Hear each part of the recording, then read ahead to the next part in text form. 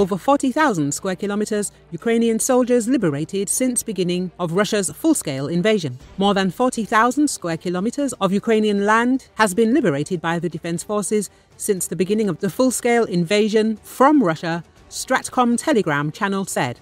Over 40,000 square kilometers of Ukrainian land has been liberated by the defense forces since February the 24th, 2022.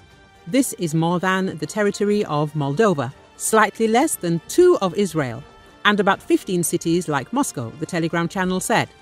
In recent weeks, the frontline battlefield in eastern and southern Ukraine remain punishing arenas of trench warfare, drone attacks and artillery battles. Heavily mined and fortified Russian positions are slowing Ukraine's long-anticipated counter-offensive.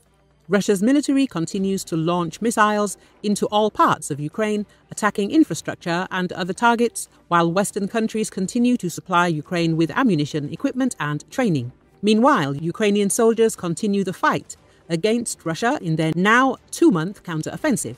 Ukrainians are facing deeply dug-in Russian forces who have constructed and fortified hard-to-overcome obstacles, including these so-called dragon's teeth, barricades and hundreds of miles of concentrated landmines where now even Russian corpses can kill. Ukraine will soon mark the passing of 18 months since Russian forces launched their invasion in February of 2022.